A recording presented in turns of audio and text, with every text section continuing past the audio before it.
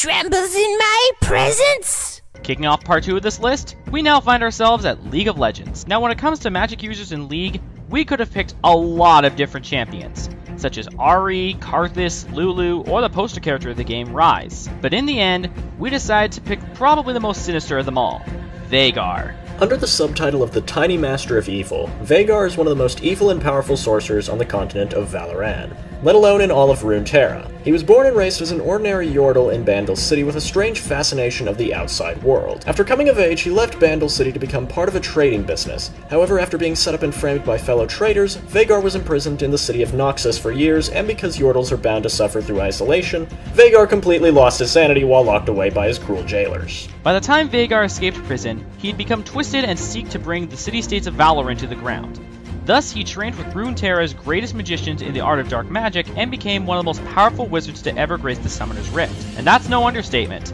Veigar is actually one of the best mage champions in the entire game because of his overall high damage, his powerful spells, and his mage-killing ultimate, Primordial Burst. Veigar is a reliable champion to have on your team, especially when pitted against other mage champions, and is overall one of the more interesting characters via his twisted personality and intriguing lore. Also, he is the owner of probably the greatest skin in League history, Final Boss Veigar.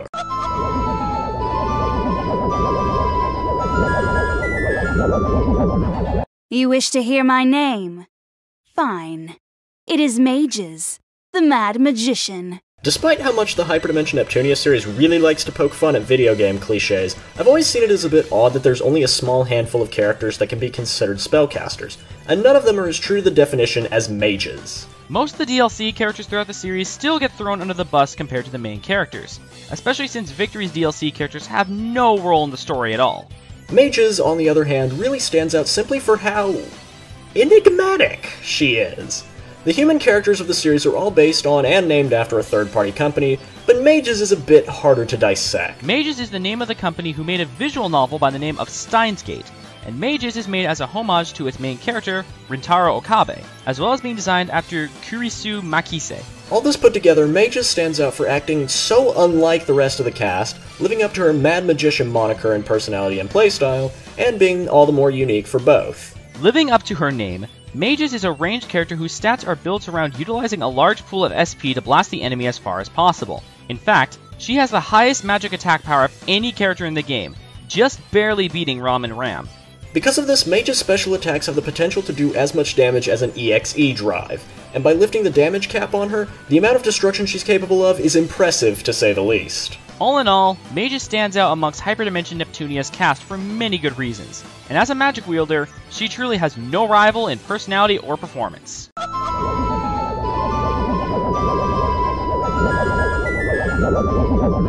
I'll burn them down with my formulas! Normally, the Etrian Odyssey series lets your imagination decide the personalities of your party members, but when a remake of the original game came out, that being Etrian Odyssey Untold: The Millennium Girl, one massive update came in the form of a story mode with pre-made characters.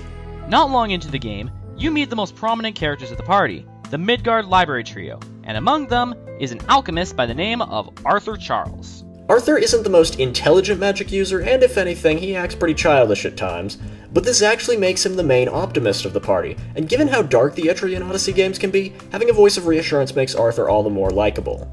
It's actually pretty hard not to crack a smile when Arthur speaks, especially with many of his interactions with Raccoona and Simon. His habit of trying to use Buffy speak to explain his magical prowess also leads to some pretty funny moments. In battle, Arthur is the one and only mage in your party, and while he's pretty weak against physical hits, his high elemental attack makes him your greatest asset against bosses and foes. But while he's a more important character to his game's story than Mage's was to hers, Arthur has two drawbacks. The first being that he doesn't have complete dominance over elemental attacks, as Frederica's can also be quite potent, and the second being that he can easily be reclassed into a completely different class, no longer making him the mage of the party. Despite that, for the Etrian Odyssey series' first attempt at making a magic wielder with a fairly significant role in the story, Arthur's a great ally to have on your side, and we can only hope that he and the other members of the Midgard Library make some sort of cameo in an upcoming installment.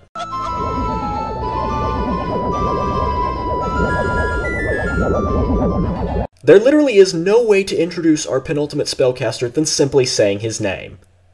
Henry. I'm gonna kill you! Yeah! blood! Fire Emblem Awakening has its fair share of great magic units, and many of them could have made this list. But Henry is, without a doubt, the best magic user in all of Awakening, both in his magical capabilities and his personality. Let's cover the latter first. To put it simply, Henry's kinda crazy. For starters, he's about as sadistic as, if not more than, Tharja, as he wishes to see his opposition die in the most bloodiest way possible, and even dreams of dying a horrific death. But despite all this, Henry always has a huge smile on his face and is unusually cheerful about 95% of the time. Although Henry definitely has his sadistic moments, he's also shown to be a loyal friend and even retains some humanity, as seen in his support conversation with Olivia, in which he attempts to cure her of a curse placed on her. He also shows quite a deal of respect for the shepherds, even going as far as to promise to slaughter whoever were to kill his fellow mages. It's quite evident that there's more to Henry than meets the eye, which makes him one of the more interesting characters in Awakening. Then there's his capabilities in battle. To put it simply, Henry is the best mage in the entire game, especially if you change his class to a sorcerer. If you do so, Henry will have the highest magic stat out of all the units, thus making Henry an absolute beast on the battlefield. He also contains a magic support stat boost for when he pairs up with another unit, making him the perfect person to pair up with characters like Tharja or Miriel. However, while Henry is a formidable wielder of the dark arts, the reason why he's the penultimate candidate on our list is because he can reclass into non-magic classes, namely the Thief and Barbarian classes. If this wasn't the case, Henry would have easily been number one.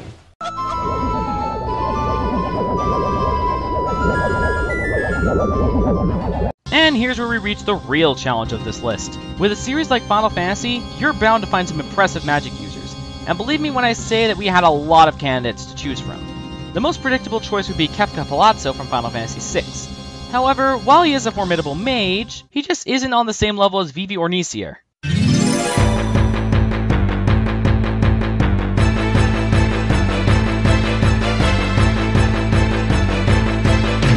Now at first glance, Vivi, the signature black mage of Final Fantasy IX, looks like an ordinary black mage, but upon playing the game you soon realize that he's much more.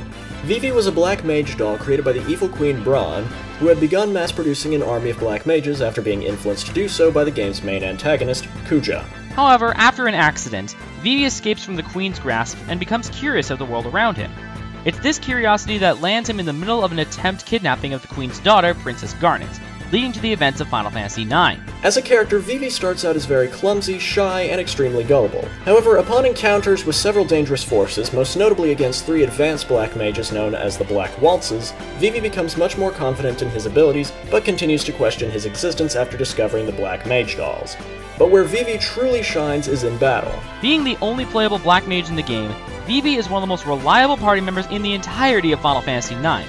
Especially since not only can he cast a huge array of elemental spells, but he can also enchant Steiner's blade with his magic and allow Steiner to use elemental attacks. This power also transfers over into his trance mode, in which Vivi's magic stats increase and he is given the ability to cast 2 spells in a single turn. It's been confirmed by Square Enix that not only is Vivi one of the most powerful of the black mage dolls in Final Fantasy IX, with his power rivaling that of the Black Waltzes, but that he's also one of the most powerful mages in the entire Final Fantasy franchise. If that doesn't confirm Vivi's spot at number 1, I don't know what will. I'm the One-Winged Angel. And I'm the Kitsune Hawk. And here's to Square Enix for creating one of the best examples of a magic user not only in video games, but in all media.